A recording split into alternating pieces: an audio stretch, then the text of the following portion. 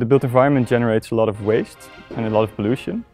And a way to avoid this is to gradually move from a normal built environment to a circular built environment. The idea with the circular economy is that you can make things in a way that it generates as little waste as possible. So you can use the same principles for the kitchen, which means that it's detachable, it's adaptable. You can use the same ideas for pretty much any building component. The circular kitchen is a kitchen for life. That means that it adapts to all the phases of life and therefore lasts a lifetime.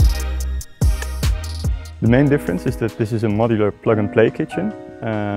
So the first difference is that there is a docking station and we have kitchen modules.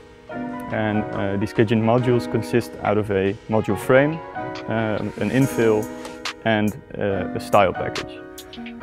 And you can imagine that some parts of the kitchen last longer than others. So the module frame can last for maybe 80 years and doesn't need to change, while the style package can change every 10-20 years.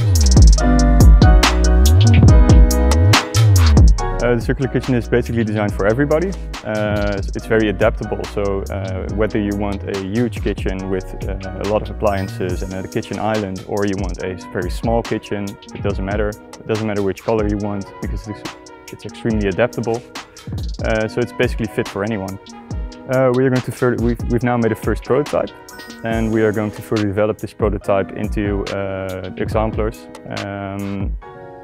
And we're going to place those in 50 to 100 dwellings. And from that point on, we're going to develop further, and in 3 years from now, it's going to be a market-ready product.